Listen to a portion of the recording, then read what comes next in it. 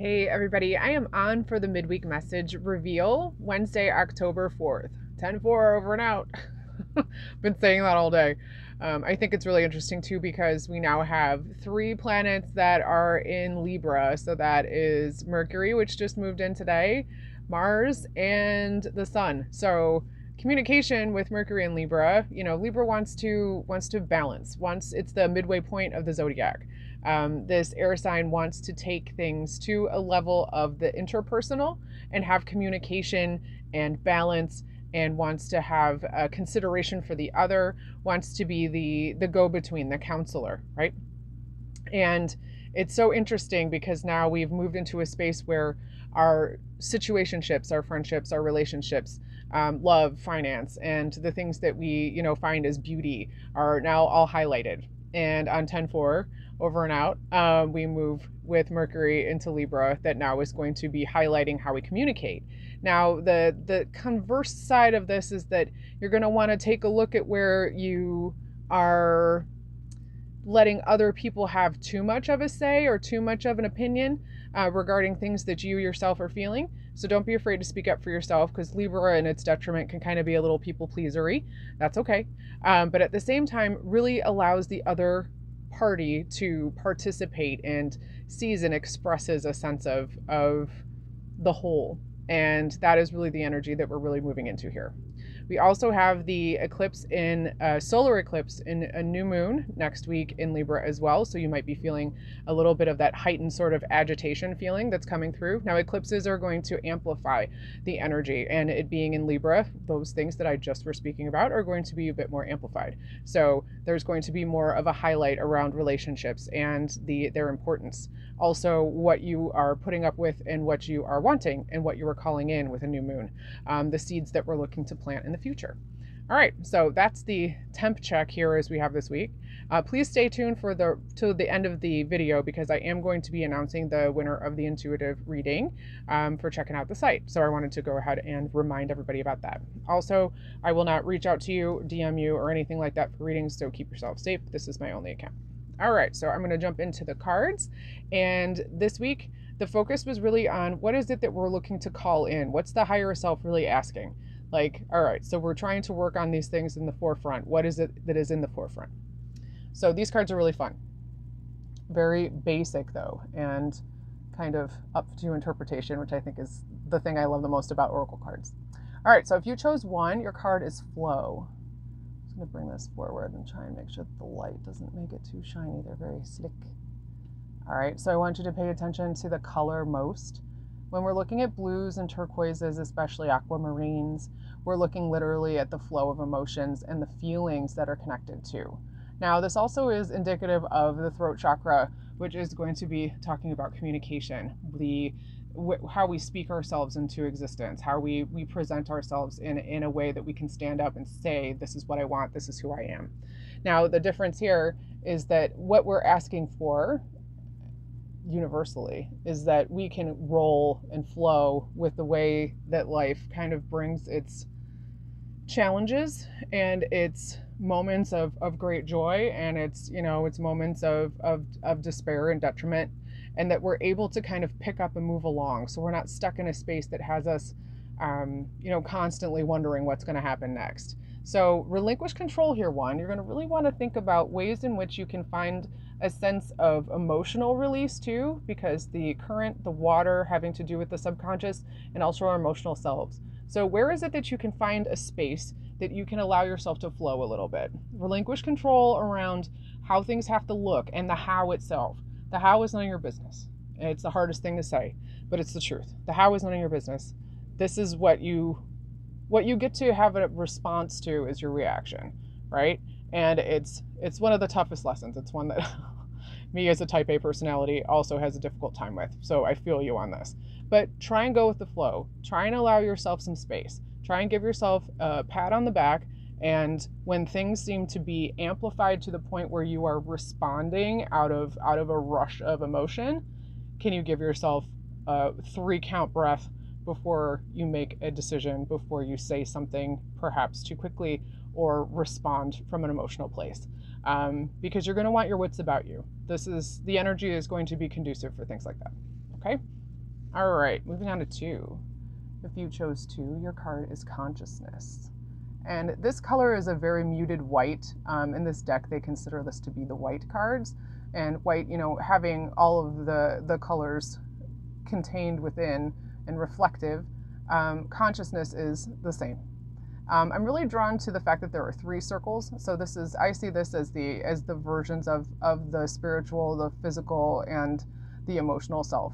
And how we are moving in different rings where it seems like things have been pretty cyclical with you too.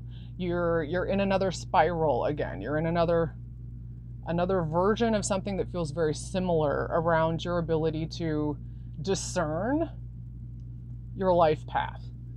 Some choices have come up around, your happiness and what it is you're willing to put up with. What is it that you really want?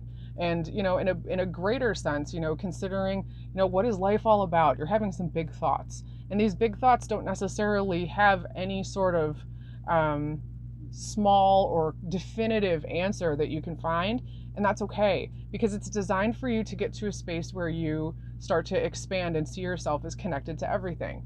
So where is it that in your day-to-day that you can take some time to reconnect and have those big deep thoughts? Are you taking time out to sit, even if it's for a minute or 2, with yourself in the morning and just check in and say, hey, this is how I'm doing, how are we feeling? Or what is it that I'm really wanting to accomplish? Have you taken the time to take yourself out of the day-to-day grind and really connect with yourself on a level that sees you as the spirit within, not the person going to the 9 to 5 who's stuck in traffic and washing the dishes and in a perpetual cycle of folding laundry or not folding it? I'm just being funny. Where is the you within? Have you connected to them? How do they show up? Are they even considered in your day-to-day? And if they are, they want more time, the time with yourself, the moments where you can have a contemplative cup of coffee alone, or even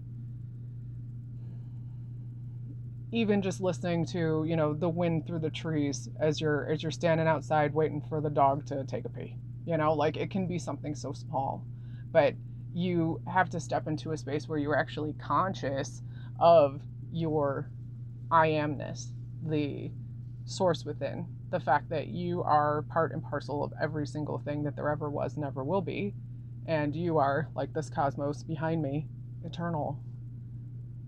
I mean, that's a big, massive thought that we don't really give ourselves time to contemplate or chew on. And you're at a point where the energy is asking you to sit with yourself and consider what it is that you want.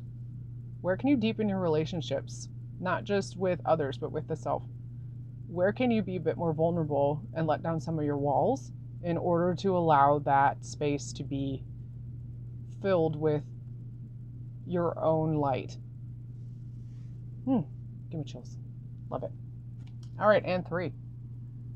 Group 3, and it's kind of getting washed out here because this card is so bright.